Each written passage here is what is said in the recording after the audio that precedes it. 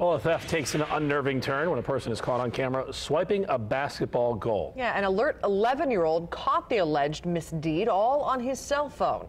News 8's Julian Grace is live in studio tonight. Julian, this happened in broad daylight, too. Yeah, broad daylight. You can't believe that. In Indiana, on top of that. Well, here's some more information for you. It happened shortly after the kids got home from school. And tonight, the parents and their kids, they tell me they just want their basketball that is, go back.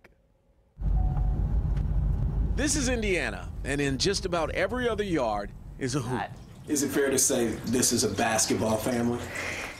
Yeah, for the most part. We've gone to a few of our Pacer games. We definitely still love our Colts.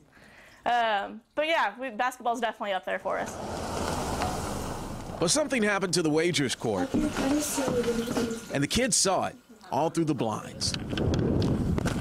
They say someone swiped their goal, and the oldest child caught it on his cell phone.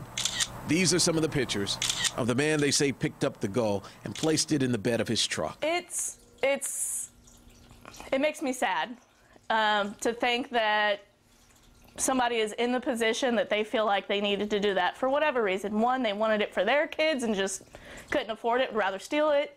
Or two, they're going to go scrap it or sell it because they need the money.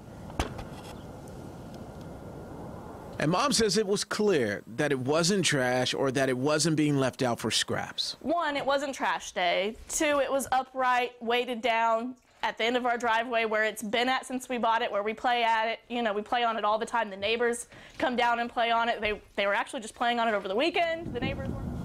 And now the birthday gift for the birthday boy is gone. When we asked him what he wanted for his birthday, that was basically the only response we got, is that he wanted something like a basketball goal that he could go outside and have fun with and do something active with. And so we made that happen for him. That's what we got for him. And we are told that the wagers did reach out to the police department. However, they are still waiting for an officer to come out and pick up those pictures that you saw there.